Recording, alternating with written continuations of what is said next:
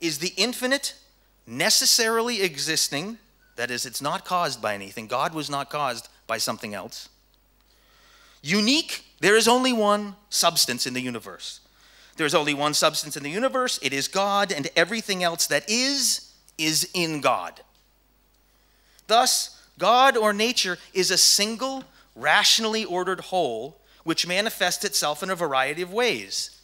And he calls the different ways that God reveals itself, he calls these ways attributes.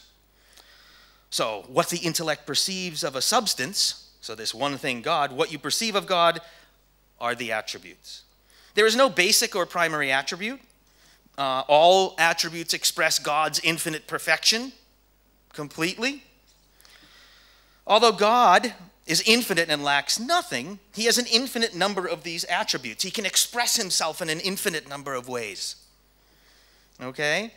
Now, considered, there's human beings, because we're limited, right? We are part of God, but we are not God, Spinoza would say. Human beings are only aware of two of these special ways that God expresses himself. The two ways are extension, we take space, bodies, matter, right? And thought, ideas. And we all are familiar with both of those, right? We see each other standing here. I have a body. You see my body. You have an idea of my body. So he says human beings can experience the attributes, God, of which they are a part, through ideas and the body. So, considered under the attribute extension, God is both all of the space in the universe and everything that fills it. And considered under the attribute of thought, God is the totality of all ideas and knowledge. So God is everything and knows everything. All ideas, like all substance, are contained in God. Quote, the thinking substance and the extended substance are one and the same substance, which is now comprehended or understood through one attribute, and now under a different attribute. In addition to the infinite attributes, these ways that God expresses, there's also an infinite number of what Spinoza calls modes. Okay, so we have substance, God, and then attributes, the way God is expressed, and then these things called modes. Although there's only one substance, it's not uniformly distributed, right? It can be distributed in different ways. Bodies are concentrations of extended substance that are more dense than the surrounding region. So, according to modern physics, this room where my hand is waving right now isn't actually empty, is it? It's got air in it. And air's got molecules made up of atoms. So nothing is really empty. But me as a human being, as the mode that I am, considered under the attribute of extension, body, I'm a much more dense concentration of substance than air. Nothing is empty, though. God is everywhere. God is everything. Now, human beings are immensely complicated concentrations of substance. As such, when considered under the attribute of extension, when we think of human beings as bodies, our bodies are capable of a wide variety of motions. We can sing, we can dance, we can get F's in class because we slept all day, right? I mean, all the different things that we can do. When considered under the attribute of thought, the complexity of the human being, right, that we see in the human body and everything it can do, manifests in the form of the human mind. So just as our body is this immensely complicated thing, so is the human mind. And it's capable of many, many things, many more than, say, a mouse, which is a much simpler body and a much simpler mind. The mind and the body, Spinoza says, are one and the same individual mode, which is now conceived under the attribute of thought, my ideas, or now under the attribute of extension, my body. Okay? So, not too weird yet, but are you with me, understanding me so far? It's working? The last word? Okay, so you can think of my body as very complicated, right? And because I am, my mode that I am, can be thought of as a body or as a mind, it's the same thing, there is only one, right? When you consider my very complicated body, I can do all these things. When you consider me as thinking thing, not as a physical thing, my mind is very complicated and I can do many more things than a mouse, right? Or a clam, or what do you say, gambati, right? So I have a very much more complicated mental life, just like my body is much more complicated than a shrimp body, right? Good? I'll talk about the parallelism in a minute. Okay, so Spinoza claims that there are no causal connections. This is where it gets weird, as if that wasn't weird enough. He claims that there are no, Dina, you're looking so confused. There are no causal connections between God's attributes. Okay, so let's think about this. Look at a few slides. I realize I'm not keeping up with myself. Here we go. So this third quote, now earlier, the thinking substance are the same substance, now comprehended under one attribute, now under another. The mind and body are the same, right? Now the last thing I'm going to say is this. The body cannot determine the mind to think, nor can the mind determine the body to motion or rest or anything else. Okay? So Spinoza's substance monism, there's only one substance. What is it? God, right? And this denial that minds can cause bodies to move or do anything and bodies can cause minds to move, he just says they're parallel. They're the same exact thing considered two different ways. So the body can't determine the mind to think, right? And the mind can't determine the body to move. The order and connection of ideas is the same in the order connections of things. This is the hardest part of Spinoza to understand. We think, you all think, that if you decide with a thought in your mind, I'm going to raise my arm, watch, right? And we think something mental is causing something physical. Spinoza denies that. Well, it's a long, complicated story. We will thank you. It's a good question. But he denies the possibility of what we would call free will, right? So he says, what happens is one thing. Nate moves forward, Nate thinks thoughts, Nate waves his arms around, all of those things happen. They can be understood one way or another way, but it's just one thing happening. The mind didn't make the body move, the body, didn't make me have that, no connection. They're parallel. It's called parallelism. Very long, complicated argument. We can talk about it later. So, for each mode of extension, there exists a corresponding mode of thought. So there's no interaction between modes of different attributes. Very weird and very hard to understand. But I will tell you that there's a long history in religion of people saying, actually, for example, occasionalism. I don't know if anyone's heard of the view occasionalism. That actually human beings don't cause anything. Only God causes anything. What human beings do is give God occasions to express his power. And this is actually even in Islamic thought. In the 12th century, there's a considerable bit of this view that the only power in the universe is God. The only motor that moves anything is God. So in that sense, Spinoza is not that radical.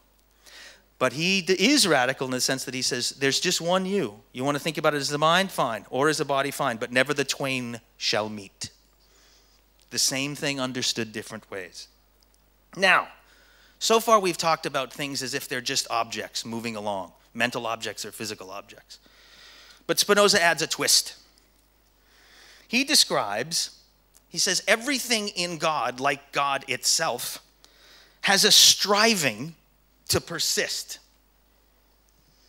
Each thing, as far as it can by its own power, strives to persevere in its being.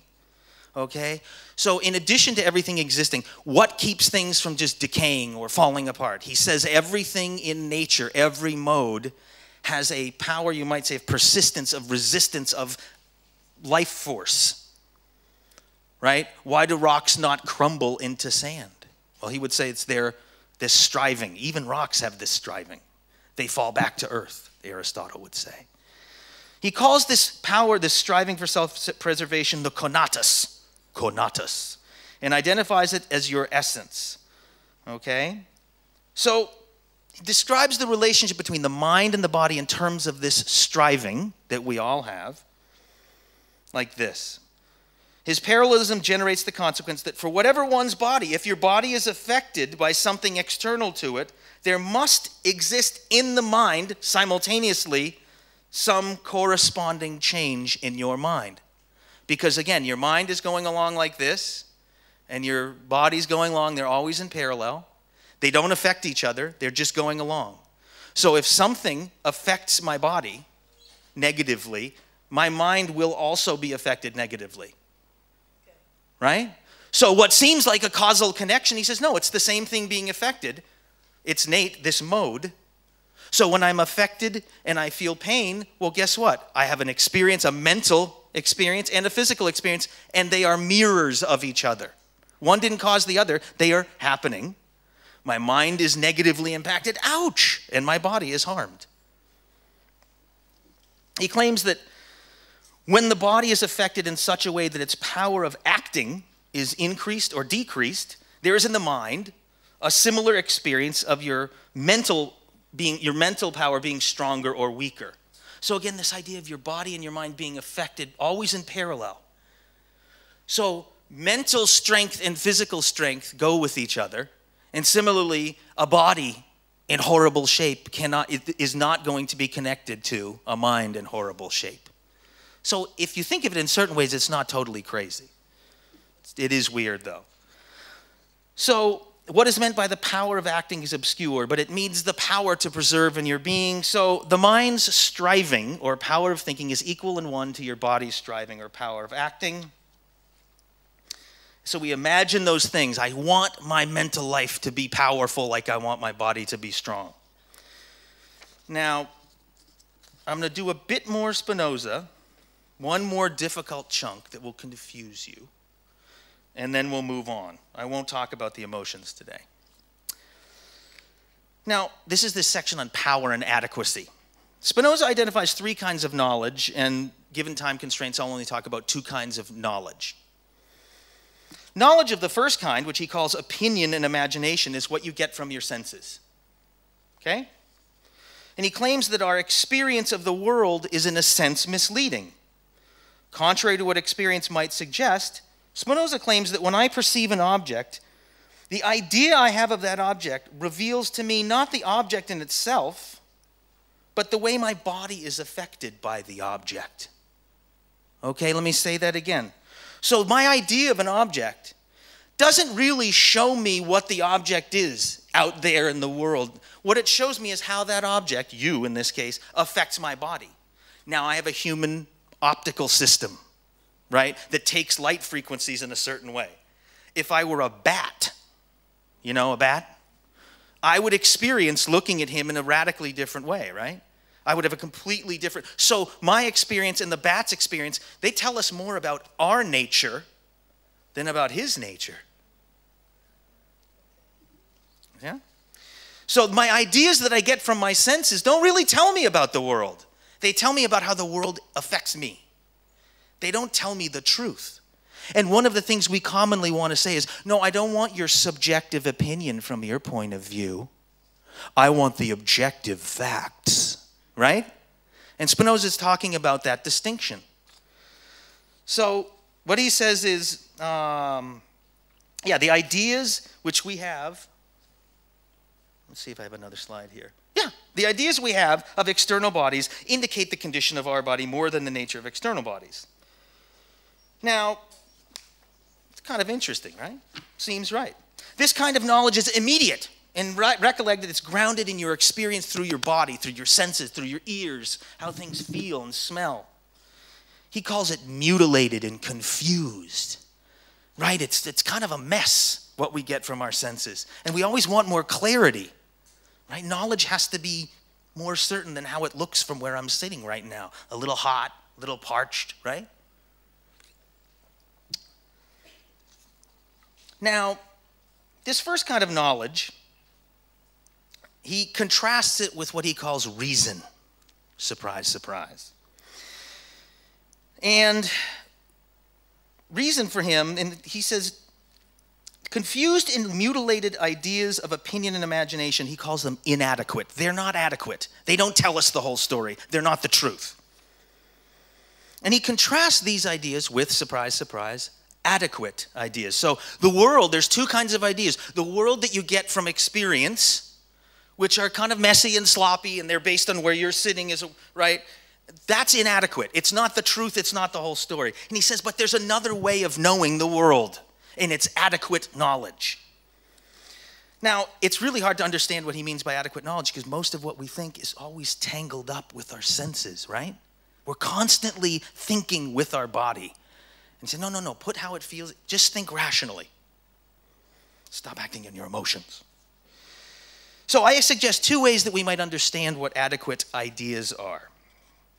First, adequate ideas, true knowledge, unlike inadequate ideas, provide a form of knowledge that doesn't have to do with any individual perspective.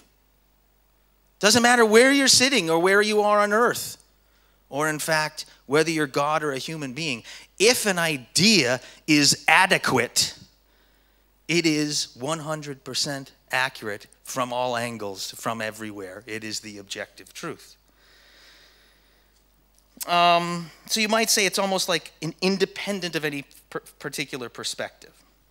So human beings can have a more or less clear understanding of their place in the world, right? And your body is where your body is and you're in the world. But your understanding of that and the world can be sloppy and messy and through your body like a little kid running around the house screaming, yelling. Or you can, to some degree, have a more adequate understanding. Now, can a human being ever have a perfectly adequate understanding of the world? No.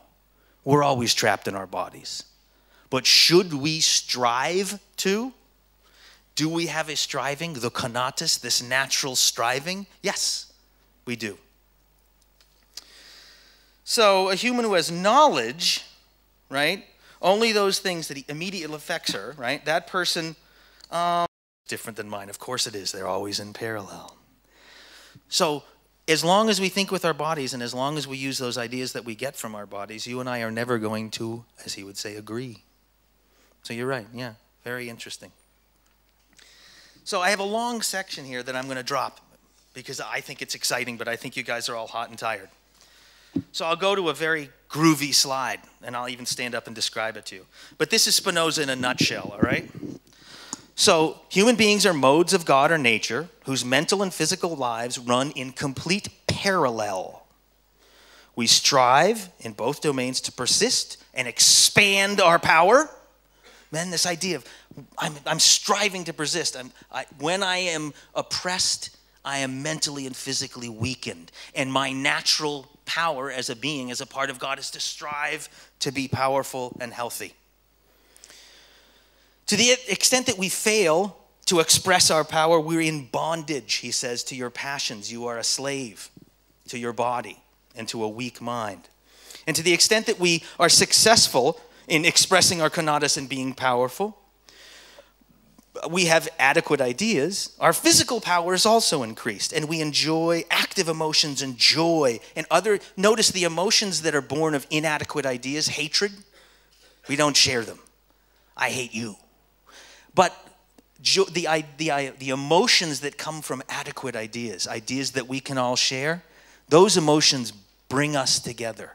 He calls them active emotions. And so we're striving to have an emotional life built of knowledge, of adequate ideas that connects me with all of my brothers and sisters.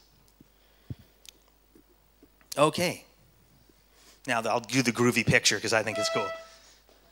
I know it's a little weird. So this one substance, God, right? Now, there's all these attributes, right? These things. There's all, who knows what they are? We don't know. But there's only two we're familiar with, right? Extension, bodies, and thought. Now, motion and rest, that's the world of extension. So think of nature as a physical body, motion and rest. The infinite intellect. God knows everything. The world of all ideas. And then as you move down, you get to modes, particular things. You and me. Right? And there's the material universe and the ideas. And when those come together, right, they're running in parallel. The world of ideas, the world of physical things, that thing right there, that's you. That's a mode with a mental and physical expression of God. Individual things. Whew. Does everyone need... Okay? Good. Are you all right here, Tina? Trying? Okay. So Now the question is, yes, please. Yes.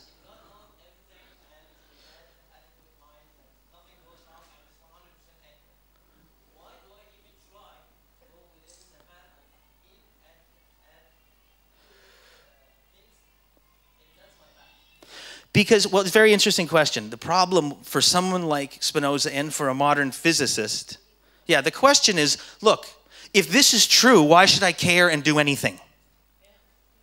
Right? I don't have freedom. I'm not going to heaven. I'm not going to hell. This really sucks. It's a depressing worldview, right? What you need to understand is the following. If you think of yourself as you think of yourself now, and you say, well, I can only be happy if I'm free and I get what I want. Well, then of course this is ridiculous. One of the difficult things about philosophy or religion is that you really have to step out of your comfort zone of how you think of things. Good, bad, right, and wrong.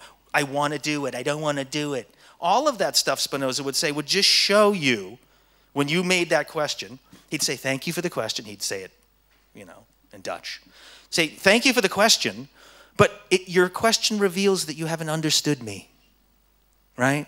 Because in asking that question, you think you're free, and you think you know what makes you happy, and you're not free, and you don't really know what makes you happy. And religion tells you the same thing. Yes?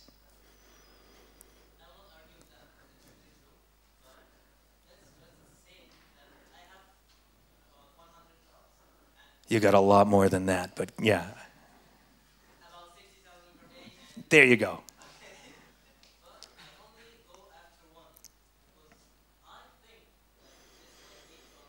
Okay. Well, this is the problem, and this is again, think of Spinoza's ethics like a religion. To understand it, I mean, what if someone said to you, I don't know if you're Christian or Muslim or whatever your religion is, but if someone said to you, well, I mean, why would God put us here, and make all these bad things happen?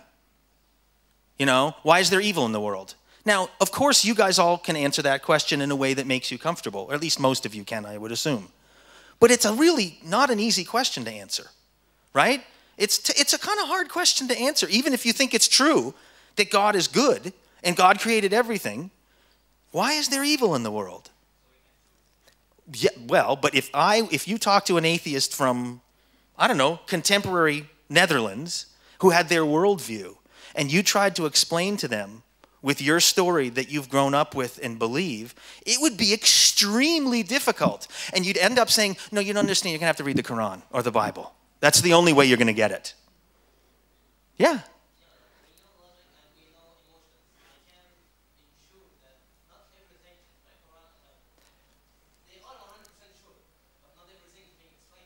No, all I'm saying is the following. To understand Spinoza, just like to understand one of the great Abrahamic texts, right?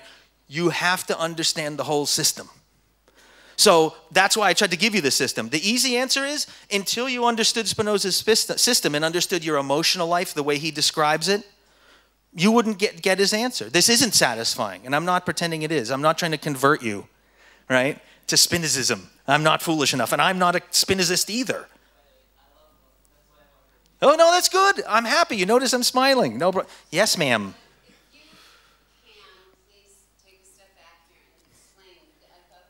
Yeah. Very interesting question from the young man that. The question I don't feel has been answered, which is, if this is the case, why do we move? Which can make sense. Right. What's the why? What do you mean by not free? What I mean is this. You are caused, like dominoes. You know how dominoes fall? In one sense, most of what happens, and this is what physicists tell us too, right? It's dominoes all the way down. So then the question is, and this is what, it means that everything is caused by something that precedes it. So that there is no freedom. Do you think that in a physics lab there's freedom? That atoms move freely, they make choices and do what they want to do? No. It's cause, effect, according to the laws of nature. That's a different question. Spinoza says God is an uncaused cause. And I think that's a very common religious view. Aristotle said the same thing. Again, I'm not trying to answer all the questions or defend him. And if we could, I could happily talk Spinoza all day, but I thought I'd burned you guys out. The problem of he says God is infinite. So God wasn't caused because God is eternal. So you can't ask the question, right? He's an eternal uncaused cause by definition. I wish I'd brought the Ethics. It's the most amazing book. It's all proposition and explanation. It's completely logical argument for hundreds and hundreds of pages, and they build on it. Like, you know who does geometry here? You know when you do a geometric proof, right? And you go step by step, and they have to build on each other? The entire Ethics is a geometric proof with thousands and thousands of steps that builds on itself. It's a real logic. It's beautiful. It doesn't mean it's right, but it's beautiful. So back to your question. I'll try and answer your question a little bit. Everything is caused, so we're not free. But this is kind of what Freud said. Anyone here into psychology? Right? You're going to do what you're going to do. You have your causal history, your genetics, your family background. You're not completely free. You can't determine yourself completely, but you can understand yourself better, right?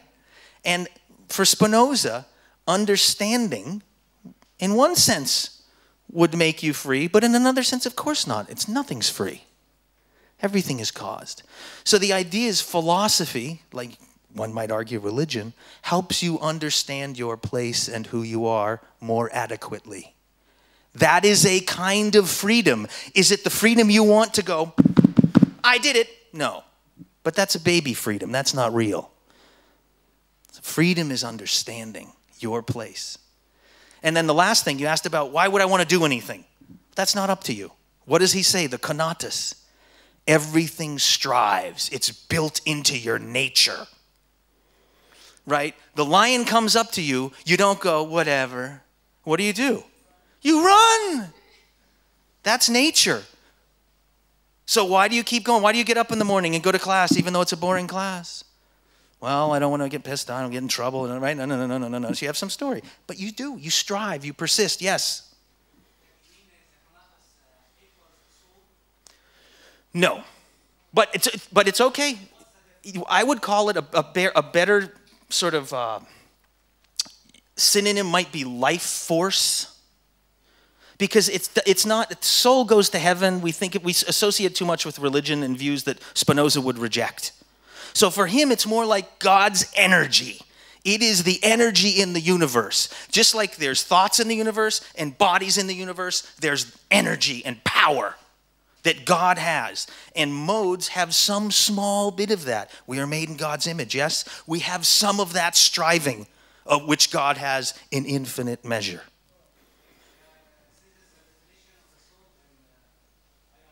Okay. Well, Aristotle would agree with you. That's why I said the Christian definition of soul, depending on what kind of Islam you're talking about, is different than that. But Aristotle's definition of soul and Spinoza's are very similar. So it depends. That's why I said for Spinoza, it's life force. Yeah. Okay, good. Yes, sir.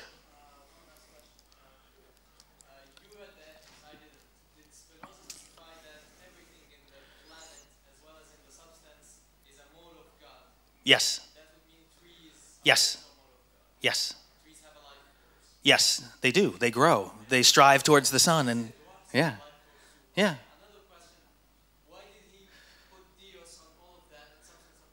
Well, because the whole thing is God. The whole thing, everything is God. Well, because, this, Deus, and substance are the same thing. But the way that you understand this thing, which is this, you understand it like this. So it's like unpacking or opening a book and showing you what's inside. But it is just substance. And this is the drawing, you might say, a mapping of substance for Spinoza. Now, I'm late and behind schedule. Should I show movies? Dean is upset with me. Okay. So now I want to ask the question. We did all this history. Everyone got confused. We're talking about, what does this have to do? What was the title of the talk again? Technology, human nature, the 21st century. We haven't talked about any of that stuff. Maybe a little bit about human nature, but not exactly very scientifically. So we're going to conclude, maybe 15 minutes if you can be patient, talking about how thinking like Spinoza thinks might help us to think about technology and who we are and where we're going. And that's the dessert, okay? I find it very interesting that we're living in an age when it's reasonable to try and figure out how to teach a computer to recognize human emotions. Back to Rania. I mean, it doesn't seem weird to us anymore to talk about living non-human beings. We're starting to get comfortable with that idea. And I just think it's very cool. I'm going to try and get this next slide to work. That's the stuff I left out for you. I don't know if the audio is probably good. The video might be. This is sort of like a segue to the next part of the talk.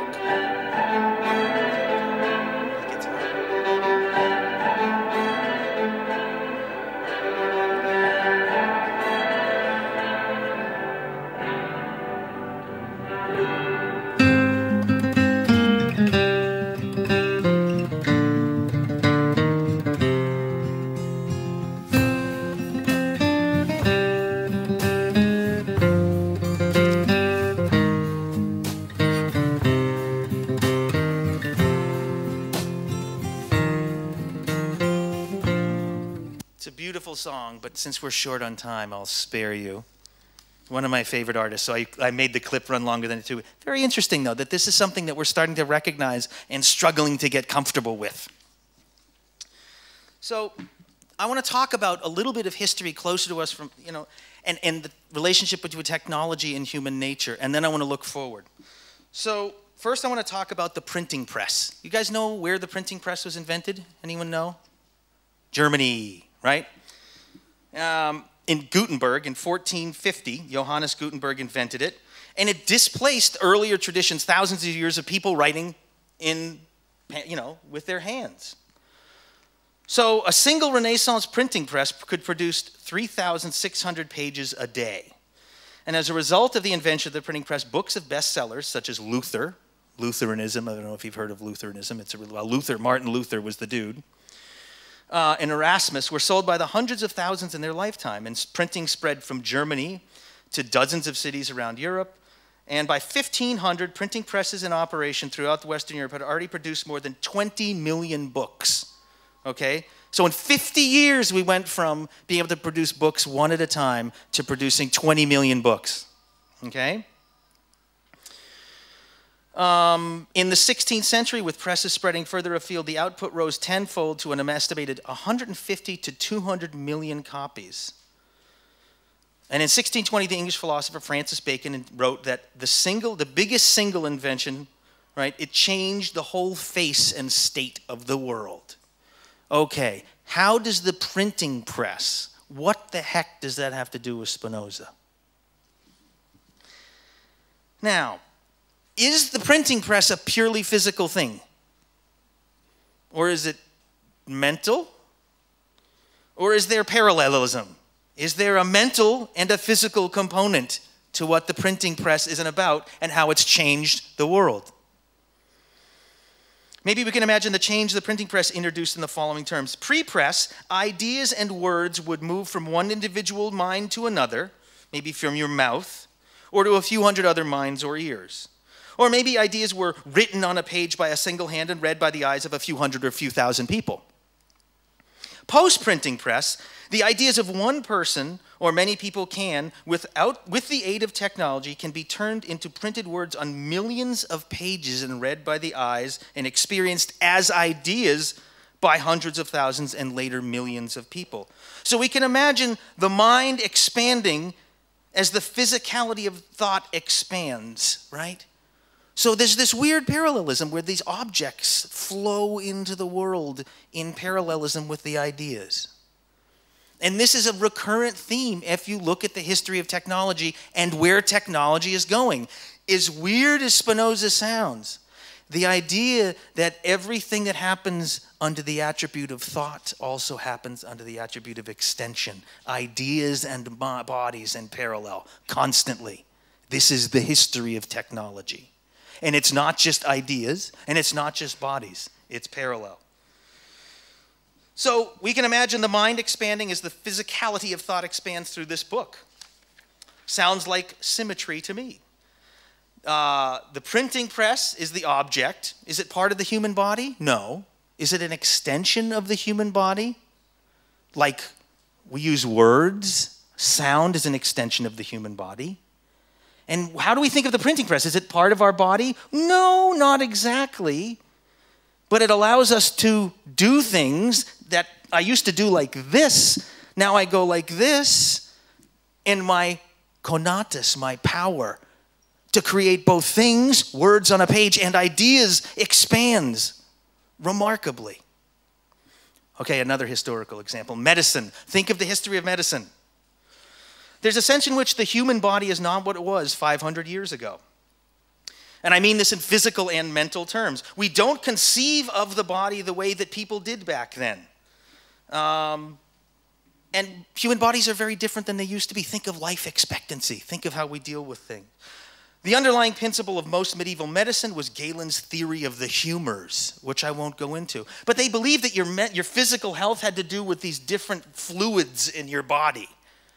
Your bile, depending on if your biles were your black bile and your green bile, if they were out of balance, you'd get sick. Green bile, lungs, my boab, right? So the history, phlegm, blood, this is how they understood the human body. If you were balanced, if you were out of balance, they used leeches. I don't know, did they do bloodletting in Egypt?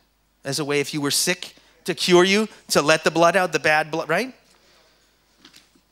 So now, much of this sounds pretty silly. I mean, most doctors, I hope when I go to the hospital, they don't tell me to, I'm going to put some leeches on you, Dr. Bowditch. It'll make you feel much better. That's not how we think of the human body, right? We've mapped the human genome. We know the sequence of the chemical base pairs which make up human DNA, and we can map all of the genes in the human genome from a physical and functional standpoint. I can go to the AUC clinic and get antibiotics or even over the counter from my pharmacist that would wipe out various bacteria and bacterial infections that would have killed me for sure 100 years ago. Right? Cancer. Okay, it's still terrifying and dangerous, but we are slowly marching towards dealing with something. Same thing, we might even look in terms of AIDS. It used to be an instant death sentence. It's not anymore. Well, how'd this come to pass? What changed the way that we think about the human body and we deal with the human body as an object? Well, by a parallel increase in our understanding of the human body, right, and our creation of technology to deal with it. Our conatus is expressed.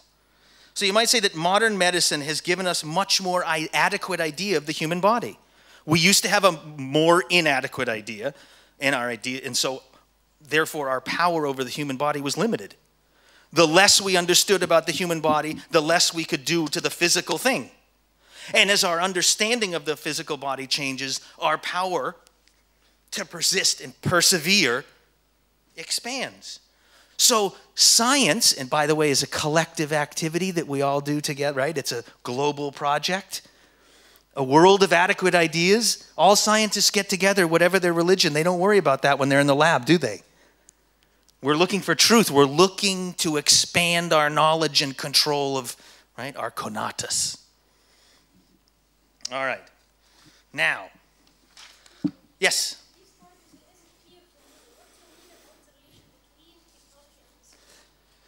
Well, because what's happened, if you look at the course of history, as technology has advanced, what we think we know in the mental world and what's happened in the physical world have changed and moved forward together in a parallel way.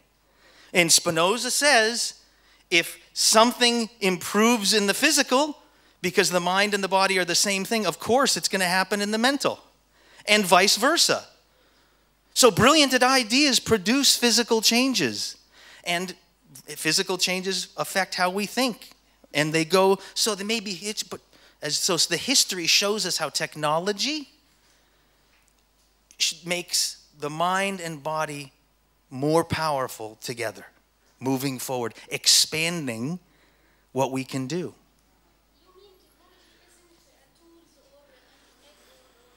Yes, but also technology can be the printing press, right? Because it was a tool. A hammer is a tool, is technology. How do you try and hit a hammer in with your hand, a nail in? No good. Technology, good. Now I can build a house, right? Technology gives us power. But technology requires ideas and bodies working together. Yes? Also, you can say that, ideas beget the physical, and there are things that we've come up with in stories and fiction that we now have in reality because the idea then begets the physical. Yeah, I mean, I think it's an interesting point. This happens both ways. We have ideas that change how we build technology, and we have technology that creates new ideas that we never thought of. Think of the World Wide Web. Your mind isn't in your head anymore, is it? If I ask you a question, what are you going to do? Google it, baby. So there's a real sense in which your mind isn't in your head anymore. And your body isn't just this anymore, is it? My mother can turn on the heat in her house when she's in Italy to make sure it's warm when she gets home in Boston with her iPad. That's her body. That's her physical power. She changes things in the world. That's the point I'm trying to make. So I will close my talk with some video clips that I think speak to, that make my argument for me in ways that might, oftentimes one of the hardest things about philosophy is we only have words. We have some guy going blah, blah, blah, blah, and we have a book that's even harder to understand than me, right? So I'm going to end with some images that suggest an answer to what you're asking. What do you mean when you say technology, power, and ideas? How do they fit together? Isn't it just a tool? Well, I'm not sure it's just a tool. I think it's working together. Yeah, before I press play.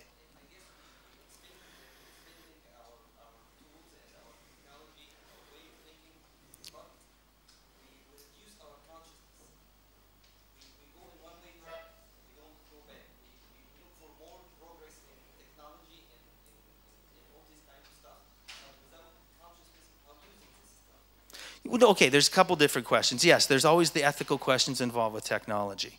And I'm not talking about those today, and I think they're really, really important. So I'm not dismissing them, but that would take us to a whole nother lecture. What I'm interested in is the relationship between technology and knowledge. Okay, so that's what I want to focus on today. I'm not dismissing your question. So here's an interesting clip. Moving on to electrical interface. How do my bionic limbs communicate with my nervous system? Across my residual limb are electrodes that measure the electrical pulse of my muscles. That's communicated to the bionic limb. So when I think about moving my phantom limb, the robot tracks those movement desires. This diagram shows fundamentally how the bionic limb is controlled. So we model the missing biological limb, and we've discovered what reflexes occurred, how the reflexes of the spinal cord are controlling the muscles. Sorry. And that capability is embedded in the chips of the bionic limb. What we've done then is we modulate the sensitivity of the reflex, the modeled spinal reflex, with the neural signal. So when I relax my muscles in my residual limb, I get very little torque and power. But the more I fire my muscles, the more torque I get, and I can even run. And that was the first demonstration of a running gait under neural command. Feels great.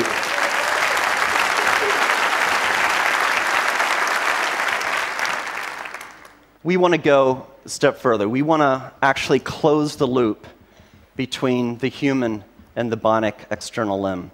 We're doing experiments where we're growing nerves, transected nerves, through channels or microchannel arrays. On the other side of the channel, the nerve then attaches to cells, skin cells and muscle cells.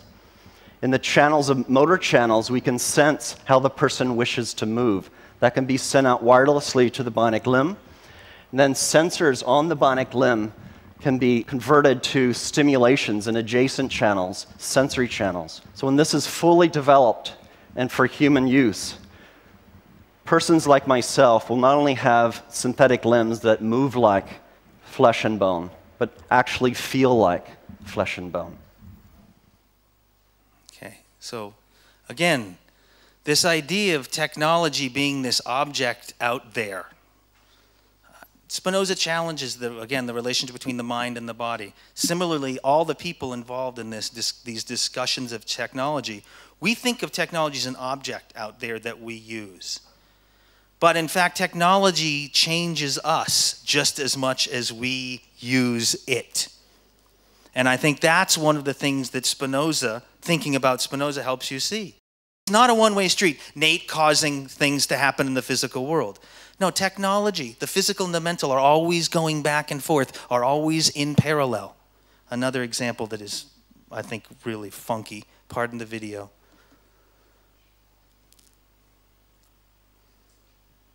If there is video. Moving on to electrical interface. How do my next one, bionic sorry. limbs communicate with my nervous system? Let's see if this one works now. Technology. Should work. See what happens when I do that. Is that going to be the one we just watched? Oh no.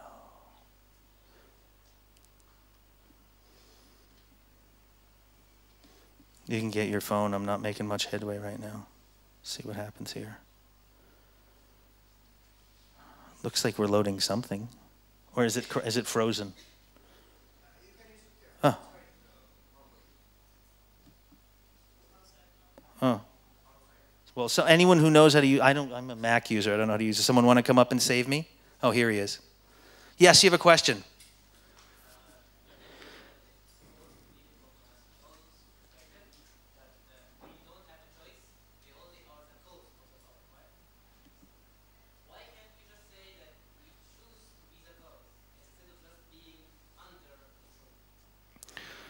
Well, that's like saying I'm going to defy the laws of physics. Can you do that?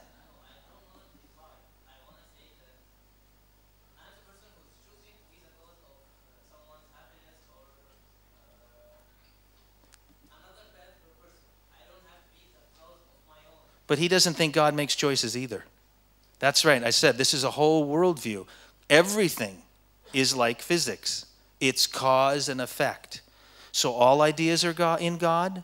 All motions of all matter are in God, and they all follow cause and effect logical relations. And the more you understand the logic of God, the more blessed you are, right? So in certain ways, it sounds very familiar, like religious talk, right? And in other ways, because he takes it out of a religious context that we're familiar with, it sounds crazy. It's like physics turned into religion. In many ways. And that's why Spinoza is so useful to think about now. Because his philosophical view is ultimately, in many ways, more accurate, according to a physicist, than someone who believes that Jesus Christ came to save humanity, say.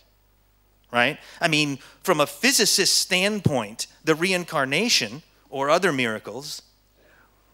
Technology is The one before that, inshallah, two actually. He's good. We just got two more slides. Yes. Absolutely. From a human, we think we're free. Yeah, you think you're free. And there are ways that are not meaningless. So there are meaningful ways to say that you have some small bit of freedom. But to say that you have the freedom that God has to do anything you want, I have power of free choice. I can determine who I am. No. Go talk to a physicist, right? So, or go talk to a psychiatrist, right? You don't determine who you are. Your parents do, and your genes do, and your history do, and your friends do, and where you grew up, right? But are you completely a slave? No, Spinoza does have a story that says there's a sense in which you can be meaningfully free. But it's not the freedom you think you have. I'm so free, I'm self-determined. Nuh-uh. Yes?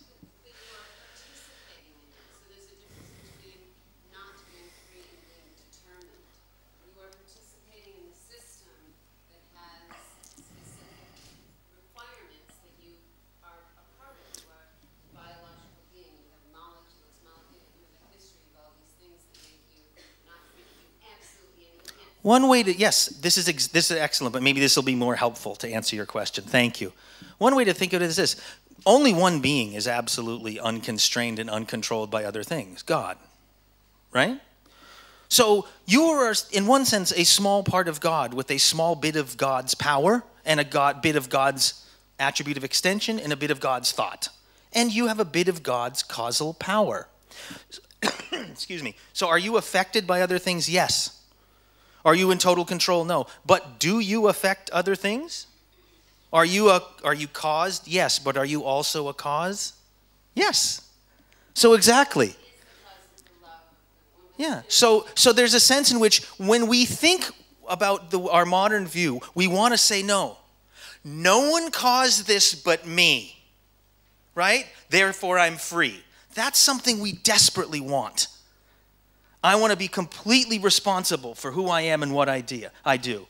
But that's not possible.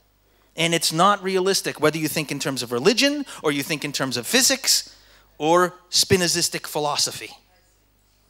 So are we ever going to get there? Come on up and do it. You're the man. Individually it won't work? This is going to be again. Yes, in the back. Where does time fit in? Spinoza has an awesome view of time, and of course, what you would guess, I think, and tell me if I'm right, insofar as we think about the world based on our limited, modal, individual, inadequate experience, right? Day-to-day life, time exists. But the more adequate your knowledge and understanding of God or nature, the more time drifts away. Because the truth, disconnected from where you're sitting and I'm sitting, the truth is eternal. So I think this is, again, a very religious, remember, he was training to be a rabbi. So there's a sense in which the more divine your knowledge, the more infinite and less time-bound, the less sequential, one after the, right? So yes, he has a story. He talks about the ultimate goal, the third kind of knowledge, which I didn't talk about today, is knowing outside of time, right? God isn't contained by time. Things don't happen to God in a sequence, right? At the most ultimate level. And that's true in religion, most Abrahamic, and it's true for Spinoza.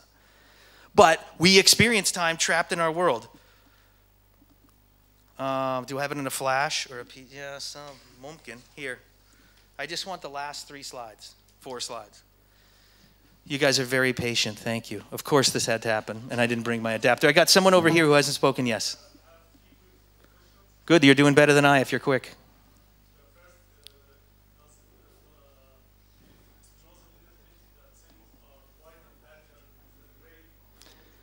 What do you mean? I'm not sure what you mean.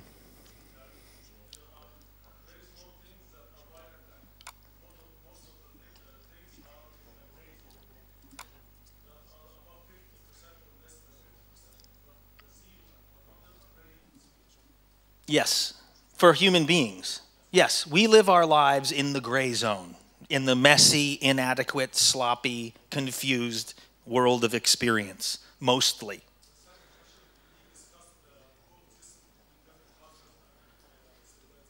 Yes. Right, and remember I said at some point, and a few people started nodding when I said, this is a metaphysical doctrine, but it's ultimately political and ethical. Because when we have an adequate idea, you and I have exactly the same idea. We're not thinking with our bodies, right? Or the ideas that we have are not expressions of our physical condition with respect to each, right? And so that the more that we share adequate ideas, the more in harmony we are. So there's a political, ethical component to this. Yep.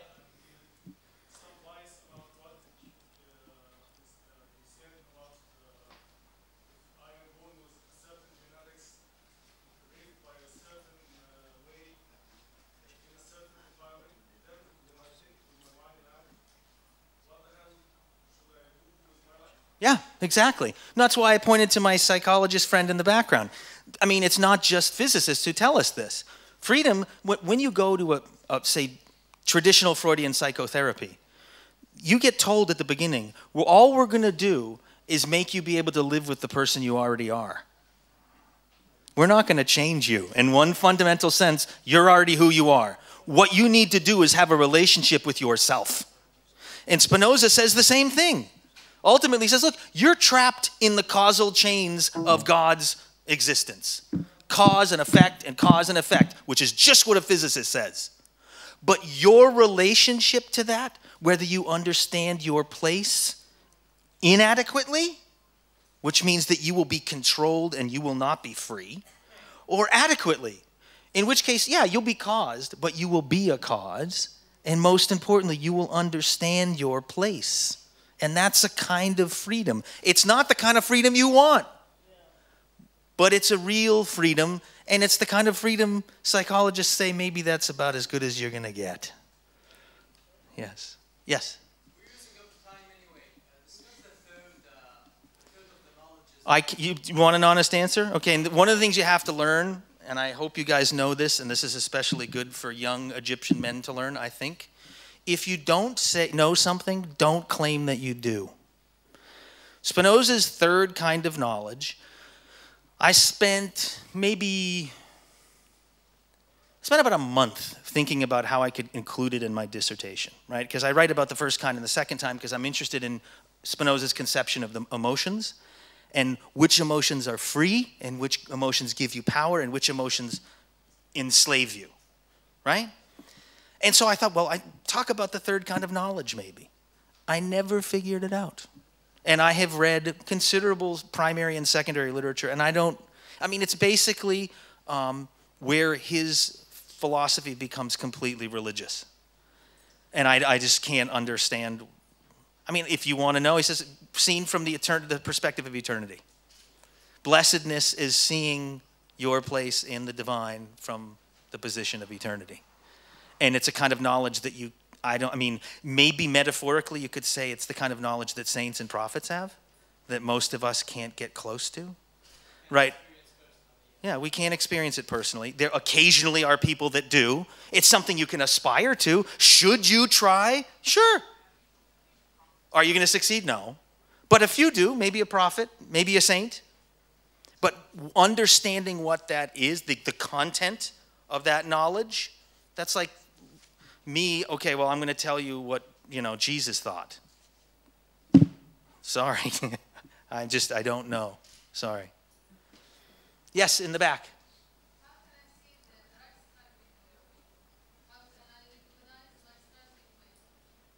How can you what you're striving?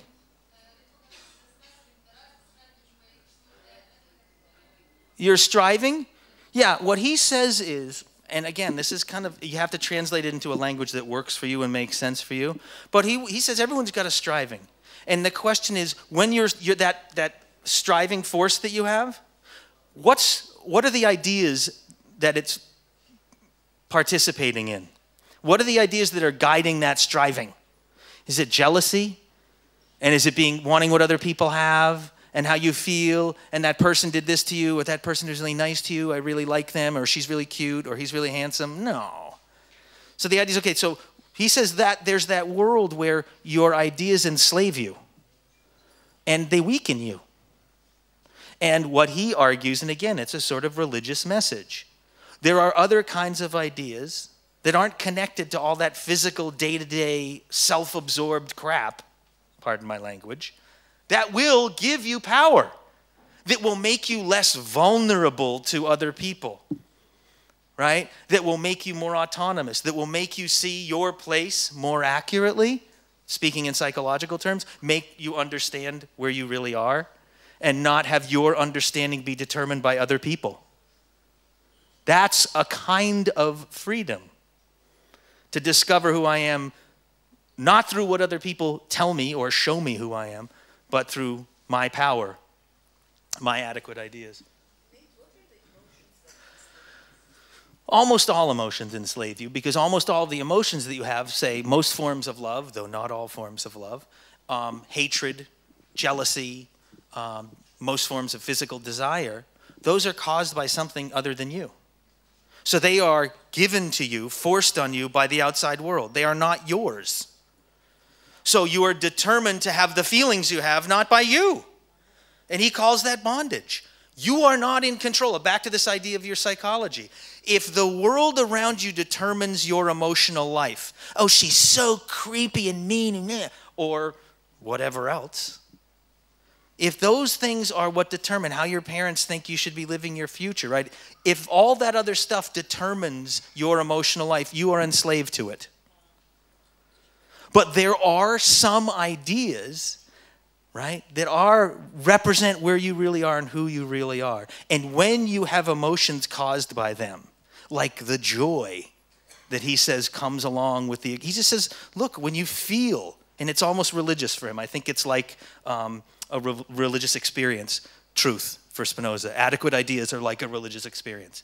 And they give you a kind of emotional joy. And you hear people when they talk about conversions or they talk about deep religious moments, right? There's an emotional component, not just an intellectual component or a component having to do with faith, where your whole person is transformed by, right? It's again, the parallel of the mental and the physical.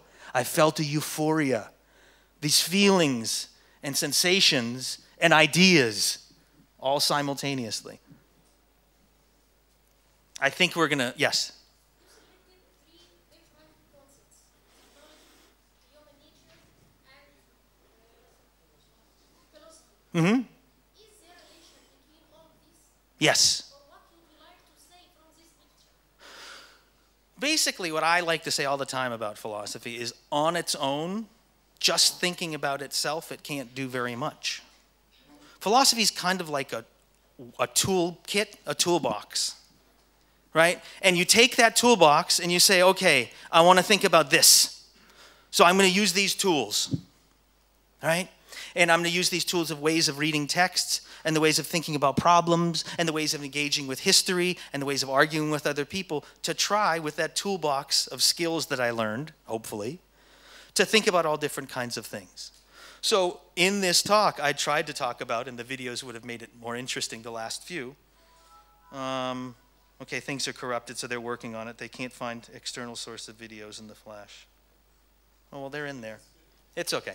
So I think what I try and do whenever I do philosophy talks like this that aren't very technical and we're not working in a class where we're going by a subject matter is to try and show you how you could take something that we've all thought about and think about it from the angle of philosophy. So look back. You never thought of Spinoza, and there's this weird guy, Spinoza. It's kind of interesting. It kind of connects with some things that you can make sense of, kind of doesn't. And then we talk about, okay, technology, and we talk a little more about history, start thinking about the printing press, right? So I'm taking philosophical tools in history and to talk about technology and to show how the ideas all link together in ways that you never thought of. So I don't think this is not a masterpiece or a book that I'm going to write. It's an exercise. I could have done this. I teach sometimes, I teach bioethics. And it's philosophy talking about the ethics of medicine. Now, what does philosophy have to do with medicine? Nothing. Well, actually everything, right? Because if you have a patient in a hospital, there's a huge range of ethical issues that you have to deal with that person. And that toolbox that I talked about, that's another thing.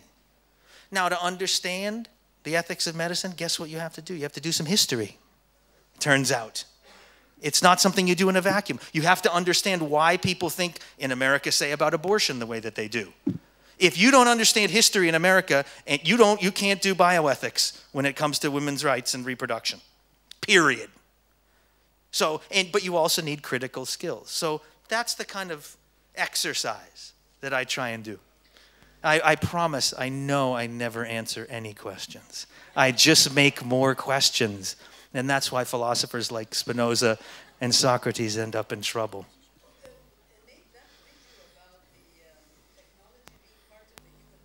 Yeah, there's the other ones that I have are just insane if they work. So basically, I mean, that shows there's like a chip inside the body. This is now part of the body? Yeah. Well, okay, the next guy who's not going to be on here, if he shows up, great. But I'll tell you the story of the next guy. I'll try and do a good telling, okay? And then I'll come back to your question. The next guy was born colorblind, completely colorblind. Can you play it from here? Can you just play it from the screen? Completely colorblind. Yeah, just hit play. And everything, now complete colorblindness is different from other forms of colorblindness. Everything is gray, black, or white, right? So it's not like he's missing a few shades. So when he was 21 years old, he had a thing implanted in his skull on the back of his head that comes to the front of his head that takes colors and converts them into sounds on his skull, and so that he can, not this one, the one before, two before actually, and he converts it into sound. So he can hear purple and green, and he can, right? So he has, and he says that this is an example of technology changing human nature, right? And this was my idea. So did human nature change with the printing press? I think yes, actually. But we wouldn't say so. No, no, it's just books. Well, did has the history of medicine, has human nature changed? Maybe. Okay, it's the one after this one. I think human nature has changed. We understand fundamentally who we are in the universe in a different way than we used to, right? Because of science. What I was showing with the future slides is, hey, alhamdulillah, yalla. Blindness. So I've never seen Nice color, and and I loud. don't know what color looks like, because I come from a grayscale world. To me, the sky is always gray, flowers are always gray, and television is still in black and white. But since the age of 21, instead of seeing color, I can hear color. In 2003, I started a project with computer scientist Don't leave Adam them, they need you Montandon, again. and the result, with further collaborations with Peter Queche from Slovenia and Matías Lizana from Barcelona, is this electronic eye. It's a color sensor that detects the color frequency in front of me and sends this frequency to a chip installed at the back of my head, and I hear the color in front of me through the bone, through bone conduction. So for example, if I have like, this is the sound of purple. For example, this is the sound of grass. This is red, like that. This is the sound of a dirty sock, which is like yellow, this one. So I've been hearing color all the time for 8 years, since 2004. So I find it completely normal now to hear color all the time. At start, though, I had to memorize the names you give for each color, so I had to memorize the notes, but after some time, all this information became a perception. I didn't have to think about the notes, and after some time, this perception became a feeling. I started to have favorite colors, and I started to dream in color. So when I started to dream in color is when I felt that the software and my brain had united, because in my dreams, it was my brain creating electronic sounds. It wasn't the software. So that's when I started to feel like a cyborg. It's when I started to feel that the cybernetic device was no longer a device. It had become a part of my body, an extension of my senses. And after some time, it even became a part of my official image. This is my passport from 2004. You're not allowed to appear on UK passports with electronic equipment, but I insisted to the passport office that what they were seeing was actually a new part of my body, an extension of my brain, and they finally accepted me to appear with a passport for them. Okay, can we do the next one, inshallah? So you get the idea now. The argument I was trying to make, right? That this distinction that we think of the human body as this, right? And ideas as this. Spinoza wants to say, no, no, no, you misunderstand, right? Our mental world and physical world, we're constantly trying to expand our power of preservation. And this is an example of it. This is a perfect example where the mental and physical, notice he says, oh yeah, my body, I started dreaming. So the distinction between the physical and mental, they're parallel. That evolution, you might say. Yeah,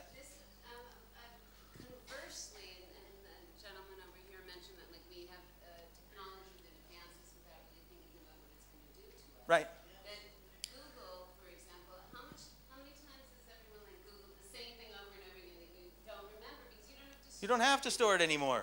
You store your memory. Like I said, your mind is not in your head anymore. Well, this guy's mind is different, as is his body, in parallel. Next one, can we go for it? It gets even weirder. I got to a point when I was able to perceive 360 colors, just like human vision. I was able to differentiate all the degrees of the color wheel, but then I just thought that this human vision wasn't good enough. There's many, many more colors around us that we cannot perceive, but the electronic eyes can perceive. So I decided to continue extending my color senses, and I added infrared and I added ultraviolet to the color to sound scale. So now I can hear colors that the human eye cannot perceive. For example, perceiving infrared is good because you can actually detect if there's movement detectors in a room. I can hear if someone points at me with a remote control.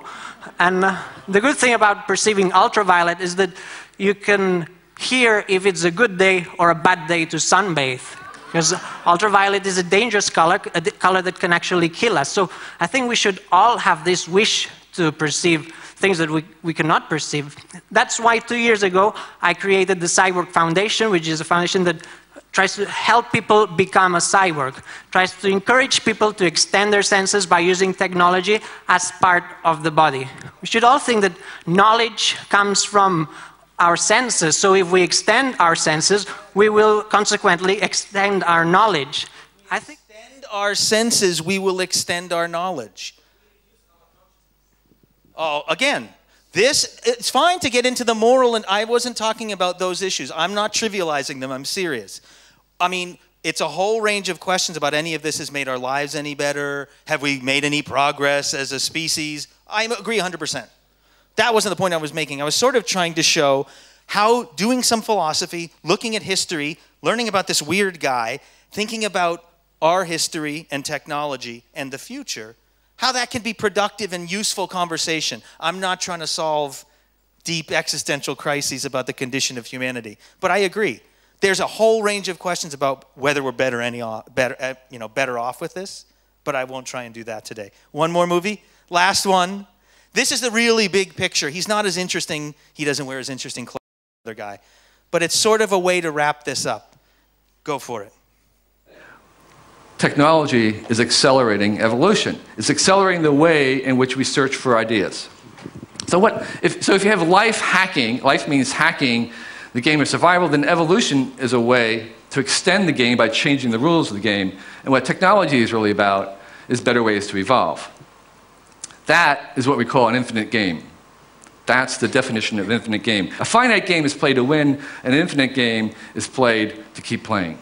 And I believe that technology is actually a cosmic force. The origins of technology was not in 1829, but was actually at the beginning of the Big Bang. And at that moment, the entire huge billions of stars in the universe were compressed. The entire universe was compressed into a little quantum dot. And it was so tight in there, there was no room for any difference at all. That's the definition. There was no temperature, there was no difference whatsoever. And at the Big Bang, what it expanded was the potential for difference. So as it expands, and as things expand, what we have is we have the potential for differences, diversity, options, choices, opportunities, possibilities, and freedoms. Those are all basically the same thing. And those are the things that technology brings us. That's what technology is bringing us. Choices, possibilities, freedoms. That's what it's about, is this expansion of room to make differences. And so a hammer, when we grab a hammer, that's what we're grabbing. And that's why we continue to grab technology, because we want those things. Those things are good. Differences, freedom, choices, possibilities. And each time we make a new opportunity place, we're allowing a platform to make new ones. And I think it's really important, because if you can imagine Mozart before the technology of the piano was invented, what a loss to society that would be. Imagine Van Gogh being born before the technologies of cheap oil paints. Imagine Hitchcock before the technologies of film. Somewhere today, there are millions of young children being born whose technology of self-expression has not yet been invented. We have a moral obligation to invent technology so that every person on the globe has the potential to realize their true difference. We want a trillion zillion species of one individuals. That's what technology really wants. So that's the melodramatic ending, where this idea of technology being an expression of our conatus, of our striving to know more and be more powerful, have more control, be a mode with greater causal power, right? As this way, and I think it's really cool. I mean, I think there are problems for the view that I've argued, and I would happily take people up with them, but I think the general suggestion that there is this striving that we have, and that it's an opportunity. It's fraught with challenges and dangers, right? We can go wrong. But the idea that technology does give us kinds of power to expand both at the same time our body and our mind, I think that's something that Spinoza, you might say, anticipated, and now we're seeing it very obviously happen in our modern world, and it's going to be part of all of our lives as we move forward. And it's going to be amazing, and we're going to tell our children and our grandchildren, wow, you wouldn't believe what it was like back then. So thank you very much. I had a great time. I'm sorry it went so long, but I was just having too much fun. Oh, we have until 8? Oh, then I can answer questions. I thought I had to, Dina was like kicking me out. Sorry about that. I have to go till 8? Okay, good. Okay, any more questions now that I've just consumed? Well, that was kind of good. Yes, back to you. It is a weird topic. Yeah, that's my job. Well, I don't know what I convinced you of. The only thing I want to convince you of is that things that we don't think about, you might say this is the job of a philosopher, to make the completely ordinary and uninteresting amazing. Because it turns out that almost everything around us, if you think about it with that weird toolkit that I told you about, turns out to be really complicated. Like, how do I know I'm sitting here right now? What a stupid question. Guess what? How many gallons of ink and thousands and millions of pages, and we still don't really know the answer for sure, right? So, you're welcome. Thank you. Yes, I haven't talked to you yet. How can it expand our mind? Our bodies. Well, again, think of it this way. I had a friend, when I first came to AUC in 2006, one of the guys who was in the department who's left, who's now at Sarah Lawrence, he was a good friend of mine. We used to talk all the time. I'll get to you. So I said, dude, so like, what does he mean, Spinoza, when he says like the technology expands your body? Good question. So I asked the same question you did. And he said, airplanes, man. I was like, what? What do you mean airplanes? But think about it. In a sense, our capacity to figure out how to build an object that can leave the Earth with 300 people in it and fly across an ocean at hundreds and hundreds of miles an hour, is that an expansion of my body? Yeah, in one sense. It's not what you think of, you know, in the way that growing your nails longer is an expansion of your body. No. But again, Spinoza's going to say, well, ideas, where's your mind? Is it in your head? Yeah, of course, in one sense. But in another sense, it's out in the internet. It is in Facebook. It's in Twitter. Right? It's out there. Similarly, your body. Yeah, maybe. But I do think, I mean, yes, and I think, though, the idea is, again, I said about my mother turning on the heat in the house. That's technology. Does it expand her body, her power to affect the world with her body?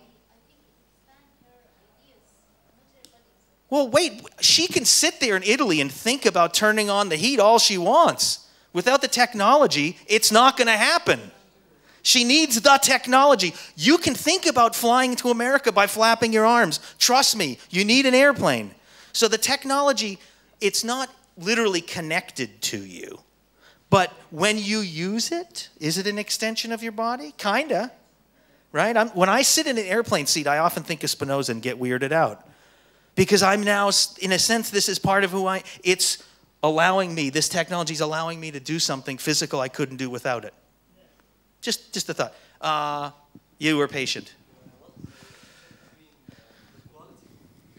The quality and technology and humans. What do you mean the quality of technology and humans? Cost. The cost of technology? The cost of price. The cost, not price. I'm not sure what you're asking. I mean, if we're getting back to this gentleman's questions about does all this technology and the investment we make in it and what we get out of it improve our lives? I think Spinoza would say, well, of course, just like your own human body, if what you get out of that technology is a bunch of inadequate ideas, like most of what's on your Facebook, well, then it doesn't improve your life. But at the same time, just like with your body and the ideas that you have, that technology, if used to give you adequate knowledge and more power, could. So I think it's a matter of the intention and how you use it. Yes, and then I'll get to you. That's why the technology can divide it to two sections. Techno, it is the application, and logi, it is the science. So we must use it like it is the usage is. We must use it in any field, in any branch of science. Technology we have to use in all, yeah. Yes, techno, it is application. Yeah. The second question is for me. Okay. It is what is, as I'm fresh graduate in the field of archaeology. What is Archaeology? Yes. Awesome. My school. Good job. What is meant by the science philosophy, and why, as I'm a student, I'm preparing now for post studies and so on. Why I must study the philosophy and the relationship between the philosophy and the science like archaeology. Excellent question. Okay, so this is a question I get. Well, I teach a class called Philosophical Thinking, which every AUC student has to take in their first 3 or 4 semesters. And it's a philosophy class. And as you all know, most students that come to AUC and spend all that money do not want to take philosophy classes. Back to our earlier discussion. This is not what I came here. I want to be Mohandas, thank you very much, not Magnun. So I think the reason that we make students take philosophical thinking, and it's your question as well, and this is why why scientists need to understand philosophy of science, is that the doing of the specific thing, medicine or archaeology or physics, that's an activity that you engage in. What the philosopher does is say, wait, let me think outside of the details of the activity about the concepts, the fundamental beliefs that scientists never question. The stuff right in front of scientists they never ask about. They just take it to be true and they go on and do experiments. Khalas, right? Move ahead. Make progress. The philosopher is the one who doesn't have anything but the toolkit, who says, wait a minute. When you're saying you've just proven something, sir, what does proven mean? Well, I did. You know, I proved I got the result I wanted in the lab. Excuse me, sir, says the philosopher. Can you explain, though? What you've just said is you've gotten a result. What does that result actually prove? Well, you know, it proved... No, I don't know, actually. Because, and then we look at history. Oh, remember that time we thought we'd proven that, you know, the sun goes around the earth? Everyone knows that. What are you, stupid? You think we go around the sun? They were sure. They knew that the sun was going around the earth for thousands and thousands of years. And now we laugh at them. So what the philosopher brings to archaeology and to physics, I have a friend who does philosophy of physics. He's not a physicist. He does philosophy of physics. How can you get a job doing philosophy? Because physicists don't think about the questions around physics. They just think about doing physics. But you can't do good physics without understanding the questions around physics. So that's why we also make all those AUC students come and take a philosophy class. And almost all of them say thank you to me when they graduate. Yes, sir. Oh, wait, no, actually, there was a person back in yellow. Thank you. Sorry.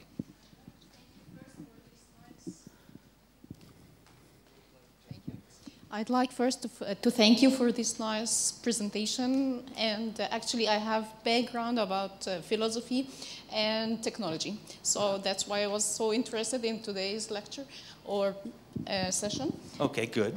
Now comes the hard part. Now she's going to ask the hard question. Yeah. Please do. Okay. Actually, something I have learned before about perception can't be based upon senses. Right.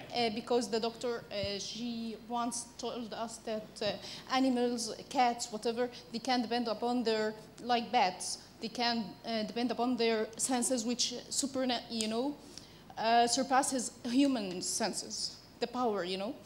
And the second question is about my mom's comment. She always, she always tells us that calculators spoils our mind, that we used to use calculators and we don't bend upon our minds anymore, which, you know, make the power less. That's, Yes.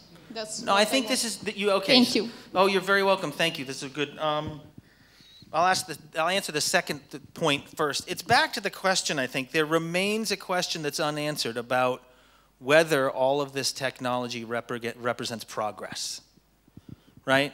Whether we're any better off, right? Your mom says, great, now you have a calculator, but you don't know how to do long division, right? How lame is that? We could all do long division. We know how to use a slide rule. Who knows how to use a slide rule, right? Right? Yeah, no more. But it used to be essential. You couldn't have a job without it. It was the fact, baby. That was like, and so is it better or worse? I don't know. But I do think it's fair to say that if you want to make progress in mathematics, or more practically in applied sciences, if you decide you want to do your calculations with a calculator. So, yes, I think we need to resist complacency.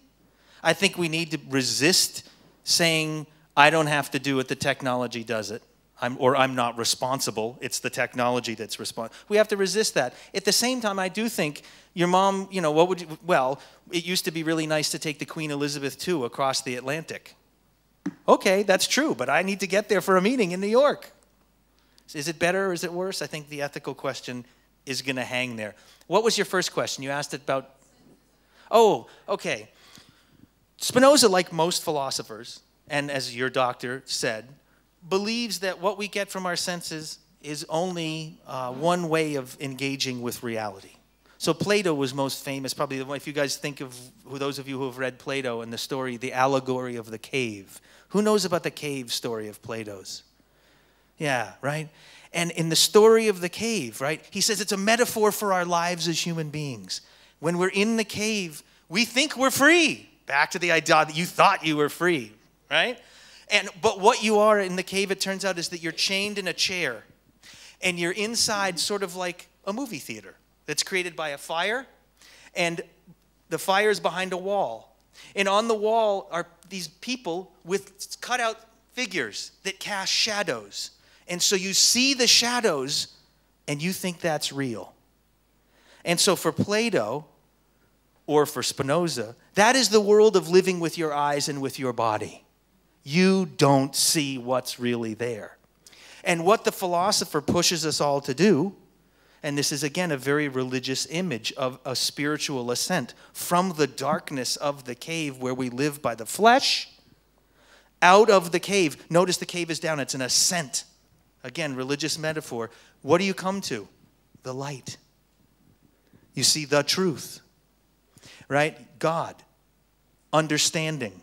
So I think this idea in philosophy, it's a long, long-standing view. Now, there are other people, like my hero, a guy I'm working on named David Hume, who just think that's all crazy. Who just thinks, look, all you got's what you get from your senses, right? So this is a long-standing debate, and I can't even begin to, but this is a perfect example of how the most obvious, boring thing in the world. Are you sitting there? Looks like it.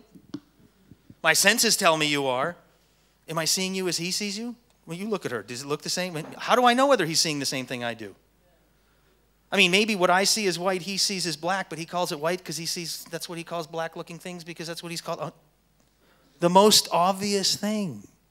And that's that's philosophy's job, to stir up, to bother, to confuse, but that's productive. We don't do that enough in our lives. Right? And that's why we force AUC students to do this. And that's why I think you guys are all brave to come out and sit in the hot room for 2 hours and get confused. It's good for you.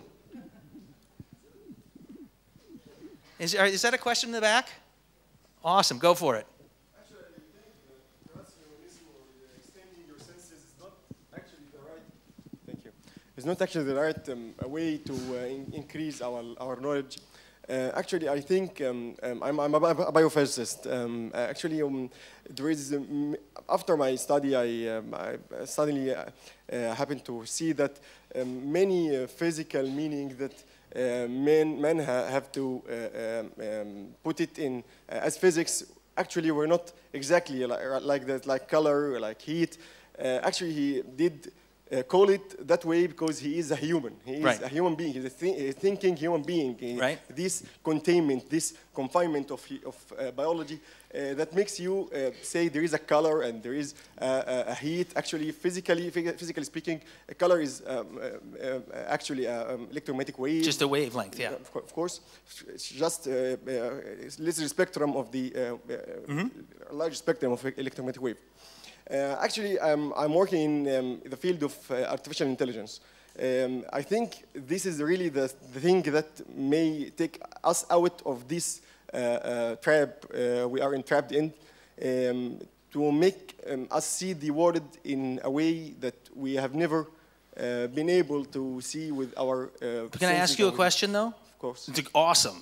Of course. But isn't AI going to have parallel, back to Spinoza, advances that are physical, technological advances, and advances that are mental, advances in the world of ideas, right? Yes. So I'm agreeing. I think AI is a kind of technology for Spinoza. Of course. So you're absolutely right.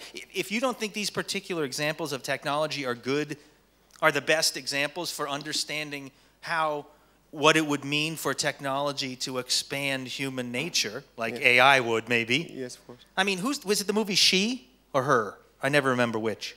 Her? That's a great example, right? What does it mean to be a person? One of the things he discovers is that she's having a relationship with 4,300 other people, just like that one that he thought was exclusive. Is she bad? Don't think so. She's sincere. She means it. She loves him. Right? Was she a person? Mish mumkin, I don't know what to say. So yeah, I mean, I'm agreeing with you. I think what you say is right. It's another kind of example where technology, the physical and the mental, will expand our idea of what it means to be a person. Actually, I think the idea or the notion that they are trying to make it through the mind uploading, I think, of course, you have heard about. I think this would be a very fantastic thing to happen, very inspiring. I'm more old-fashioned than you. I still want my body. Thank you. I like hugging my children. They're really cute. My wife is beautiful. So, but go for it. Upload. I'll try. Okay. Thank you. Yeah, sure. Thank you. Are we done? It's 8. Okay, one more question, then we'll be done. He was patient. Yeah.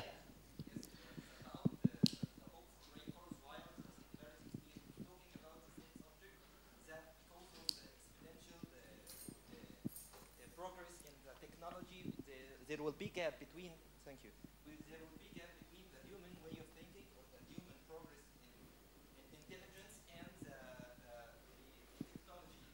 So to fill this gap, to make this gap a little closer, we have to, as the other guy said, we have to put some chips in the humans to make it. Well, it's an interesting question, right? There's two ways to react to the fear that technology is going to take over and affect human nature. One way is to say, yeah, so let's embrace it and put all the technology we possibly can so that we start seeing ultraviolet colors and we start being able to do all these. And the other, which we've also seen plenty of times, is it's going to take over. So throw away your smartphone. Get rid of YouTube and get rid of your Facebook account and don't tweet and get a stupid phone. Not as right. Don't let my kid watch TV. Don't let my kid on the internet. So I think, yeah, that's a struggle. And this is, again, back to your earlier question. When you engage all these interesting technological questions about human nature, and this is I'll close with the thing Dina was talking about. What I end up finding most intriguing is the questions you ask. I start with something about emotions, and I end up talking about something about why does it matter? What's its moral significance? What does it say about us, right? And I think all the questions about technology and the relation between the body and the mind and all that end up getting very quickly into ethical, moral, religious, spiritual questions that are also really cool. And that's why philosophy, you open one door. You ask one silly question, you spend an hour looking at kind of weird videos and excerpts from this old dead guy, and then you've got something to work on, to chew on, besides another television show. Exactly. Exactly. Excellent. Okay, so we have to be done. Thank you guys. I had a super fun time. It was really wonderful. I You want guys to are thank great. him. Please thank him. Yes. And if you have questions, I'll stay up here. And Dr. Natus said he's willing to have a few questions when you. But you can go home and you don't have to be polite anymore. Thank you. Thank you guys very much.